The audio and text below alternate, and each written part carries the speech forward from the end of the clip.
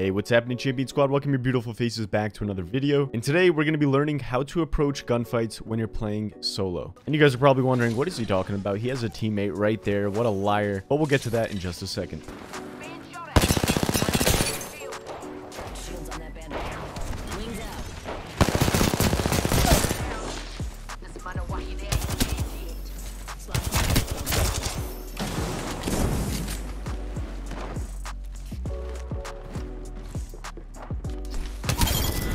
So here we can hear some shots over in Skull Town. This is my rotation right to Skull Town to see if I can get some easy cleanup kills. And I notice from a distance I can see the enemy standing still right there.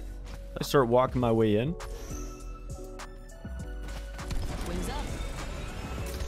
So as soon as they scanned me, I immediately went for height. I made all the noise possible. It didn't matter at that point since they knew I was there. And as soon as I get the opportunity to distress the situation, figure out where these enemies are. At the moment, they're both hiding because they knew I'm coming, and I heard one reload behind this bin. So right now, I don't want a full send. I'm still keeping my distance.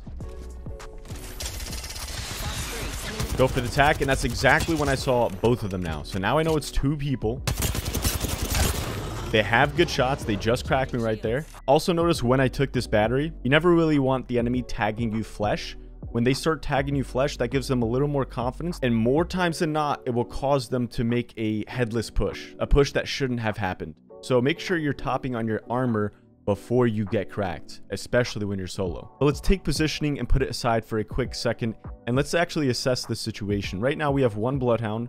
And then we also had a Valkyrie, which she Valk-tacked me. And we have the Bloodhound scan, so I know exactly what I'm fighting up against. The Bloodhound I'm not too worried about. He can't really get to me that quickly. He needs to climb up, take his time. The Valkyrie, on the other hand, is going to be lethal. And if they're smart enough, they should be able to time a coordinated push on me, where while the Bloodhound is climbing, the Valkyrie is going to try and fly up, and they pinch together. That's their best move to eliminate me or to make me very low in this situation. And I read that immediately.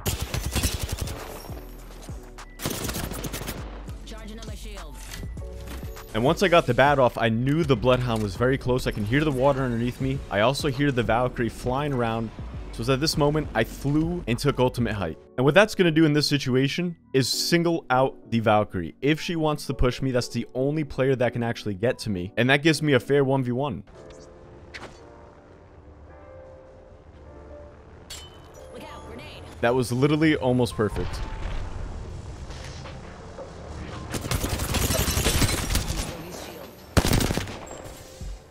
While I was actually playing this, I was mind blown on how I didn't knock the Valkyrie. But the zone did just close. And with the new season update, they actually increased the damage of the storm. It takes more during all of the rings. But even if this update wasn't out, this Valkyrie is going to go down. There's no way she's going to get a syringe off with the amount of health she had. She was about 10 HP, if that. And there it is. Knocked to zone. I hear a heat shield, so that's a potential res that's going to happen very soon. So I need to capitalize. Wings up.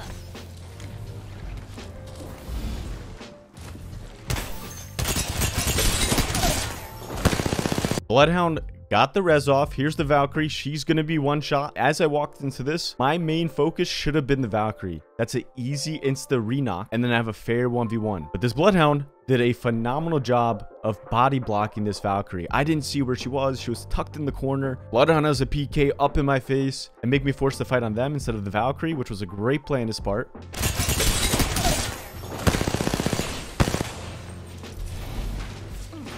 And something to keep in mind that I do here, which is insta-crank a medkit. I'm taking this medkit, even though I have about 50 HP left, it's only ring 1. I'm taking this medkit right away because it's a storm fight. Whenever you're fighting in storm, making sure you're paying attention to your health and always cap up on the health first. Unless you have around 75 or more HP, I would not worry about cranking a battery in a storm fight. Make sure to get that medkit off first or a couple of syringes, then start healing your armor up. And with this Valkyrie right here, she's actually running to me, trying to find where I'm at, what I'm doing. She's wasting time while I'm getting this heal off. Recharging shield. She's still thinking that I'm going to push in this situation, but I'm going to full heal and play it the safe approach.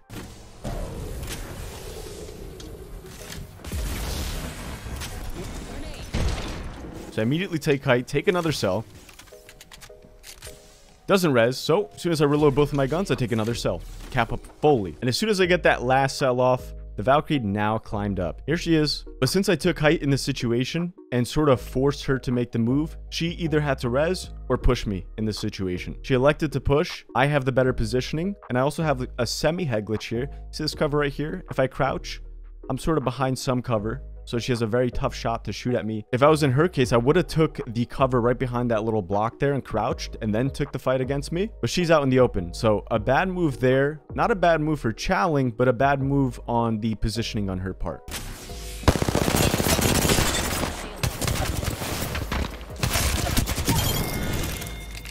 And here we find ourselves in the third gunfight of the game. But this time I am walking up on a nice little third party.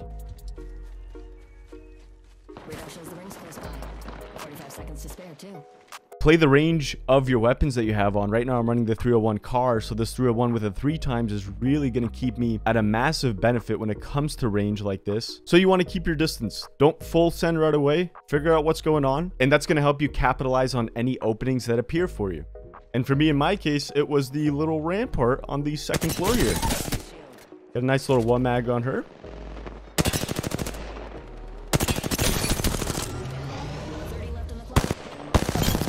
Peek around more, get some good shots off Horizon, end up cleaning that squad up.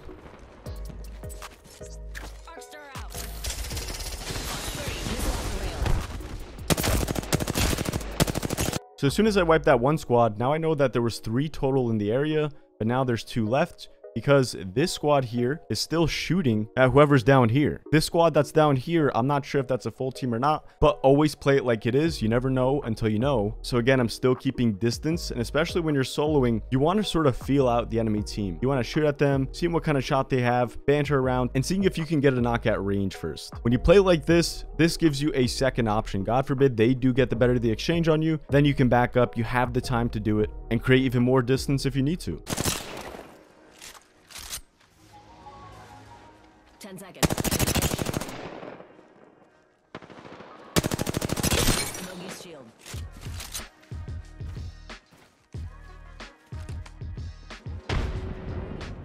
Here's when I actually started to get a little more aggressive on this left side team, and at the back of my head, I was thinking about actually pushing this team by the truck. I got some decent damage off the lifeline. I noticed this player's knocked here. Then I realized that this knocked player could be a part of this team down here. And in this general area, there is absolutely no cover. So if I'm caught out in the open here, there's no second chances. There's no escaping, especially with Valkyrie. So when you are solo, no matter the legend that you're playing, unless maybe, I guess you can say Wraith or Pathfinder, you need to play a more passive approach, a more slower approach, a more calculated approach, and only full sending when you know what's happening in that situation.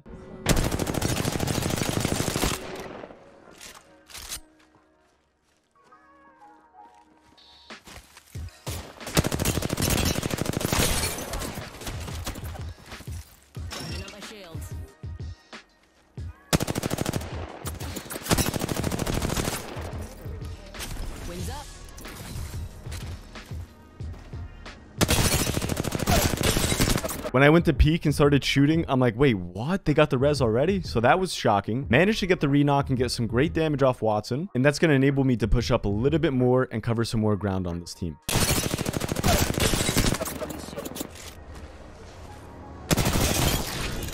This time I made sure to get the thirst also. Not getting the res again.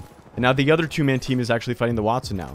So she's in a 2v1, probably going to go down. And yep, I think she just died right there. So Watson's eliminated. I heard somebody to my right down low. Could it be another team? Potentially. I know there's a full 2-man team still up in front of me. I'm in zone. It's ring 3. It's going to take very hard, especially with the new update. And it was at this point, I just need a Valk out. If I wasn't playing Valkyrie, I'd probably go around this way to zone.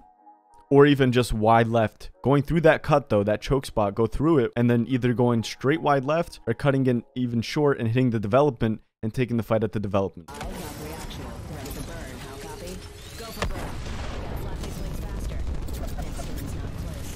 Look at this. We have a full team. So it was a 2-man team. They probably came out of this little bunker factory there. And then we also have the original team that's right here in the choke spot. I made the perfect play to escape the situation right there and then. But here's where things get very interesting, because this 2-man team probably doesn't know that this two-man team is here. So they're probably expecting me either to take this development, and in the back of my head, I was thinking about landing at the top of that roof there. But I second guessed myself because they were sort of a very aggressive squad. They were trying to shoot me out of storm while in a Valkyrie. So I thought if I land on the roof here, they're going to push me no matter what. They're just going to full send it right away. Plus, I also have to take a med kit. If you look at my health, I'm already down 50 HP. I'm still not even in safe zone. So at this point, I decided to fly into safe zone away from both of these teams. Should be set to airplane mode. This means you simulacrums. Replicator incoming.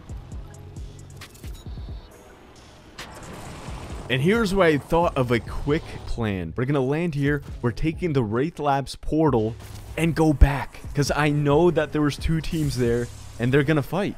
So I can come up on a nice little third party without them even knowing. They thought I completely left the situation, but guess what? We're coming back. And there we go. They're fighting out in the distance there. And start pinging them. And at this point, they're already too invested to even worry about me or even look at me.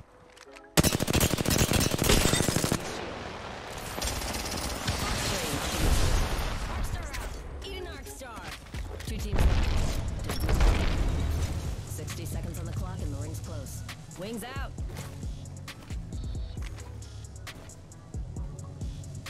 30 left on the clock, and I'm almost to the ring. Shields on that bandit. And there they are running away. Hey, and that's fine with me. I'm just going to go ahead and take all of the loot from that area and then play zone. So as I make it to the next safe zone, this is the squad that actually ran away. So when I originally saw that squad, it was right around this area. And they just wide wrapped all the way around through here. And if we look at how many squads are left, 2 other squads besides me are left. I need to figure out where this other squad is and if they're a full team or not. Because in most situations, when it comes down to sort of the last 2 to 3 squads, they're already pre-planned, listening for that fight to go down to third party it right away.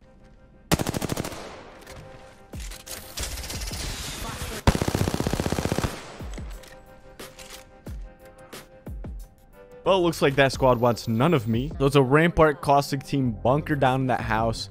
Am I pushing that? Absolutely not. Guess what? We're going back. We're taking some cover, ripping the Valkyrie, and getting out of this situation. I'm nowhere near the zone, so this Valkyrie is going to come huge for that. But it's also going to let me know where this next squad is, or the final squad, should I say. And there they are. Look at this squad. They're just standing in spot, in place. I literally thought when I was landing here, I thought they weren't playing. So that's why when I peeked, I was very cautious, making sure they're not doing anything tricky. And they were. Vantage pre-aiming me. Octane doing the same thing, and they get the first shot off me. So that's 50 damage. If you guys don't know what that Vantage ultimate, which is the sniper, first shot that hits you is 50, then it goes to 100. So now that she has that first shot on me, I need to play even more cautiously because the next shot's going to hit hard.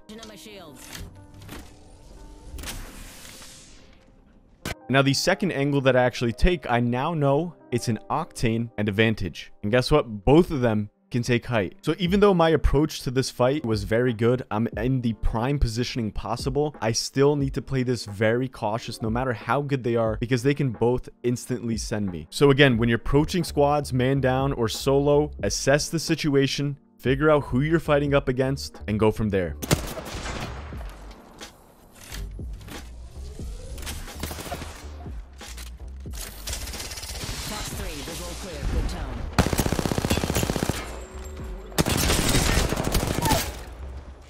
I'm already inside the ring.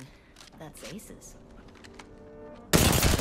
And I was only able to knock that Vantage is because this Octane dropped down, split himself from the team, and tried to pad up. So it's a good play they were trying to make, but the way I capitalized right away was to single out the Vantage when I have the opportunity to. When they were both on top of height here, I wasn't peeking as often, or basically peeking for a long period of time. But since the Octane dropped down, no longer has a gunfight angle until he pads up on me.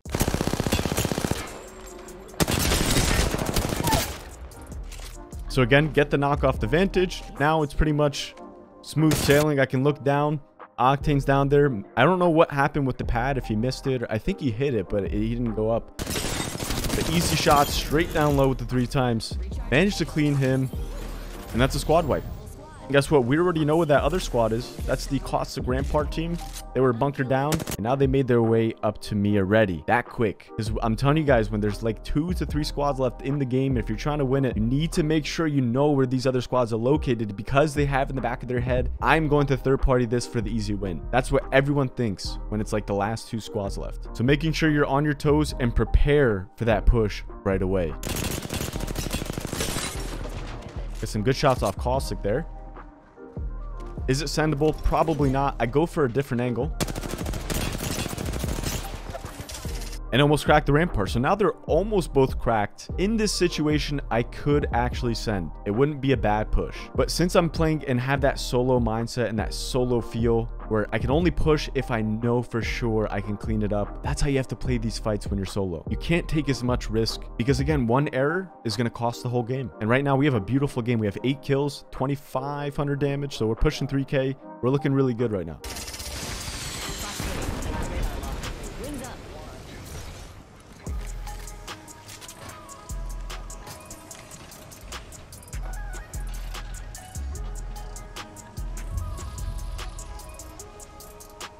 I decided to play up on the top pipes again, so I flew back up, only because it's a safer approach. Right here, you can see I have a beautiful cover. Little head glitch right here. I can shoot down on them. They don't have the best angles on me. And if they do have me low, they cannot get up here. But it doesn't favor me in getting a 1 mag from here. Although I have some great positioning and angles, it's not the angles I'm looking for to get a 1 mag. Here, I do some decent damage off that rampart. Yeah, 50, 60. But if I'm playing right here on this edge, my angles looking down this way will have a much better chance of getting a 1 mag than if I'm looking down from where I'm at right now.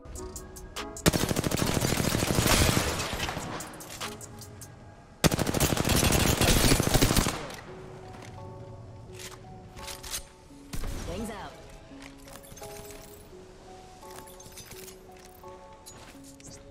Eat an arc star. Eat an arc star. Throwing thermite.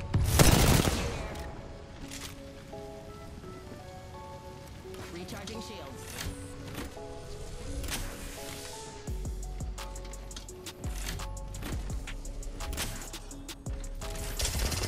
Box 3, sending payload. Bogey shield. Charging up. Also, pay attention to my health. I am not really letting myself get down to flesh or even touching my flesh.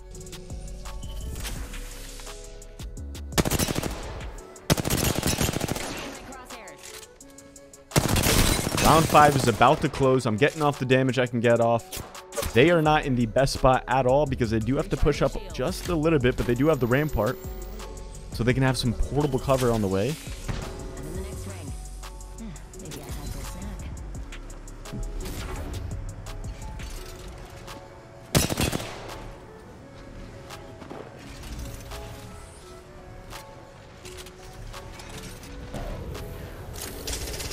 Box 3, launching missile. Bandit.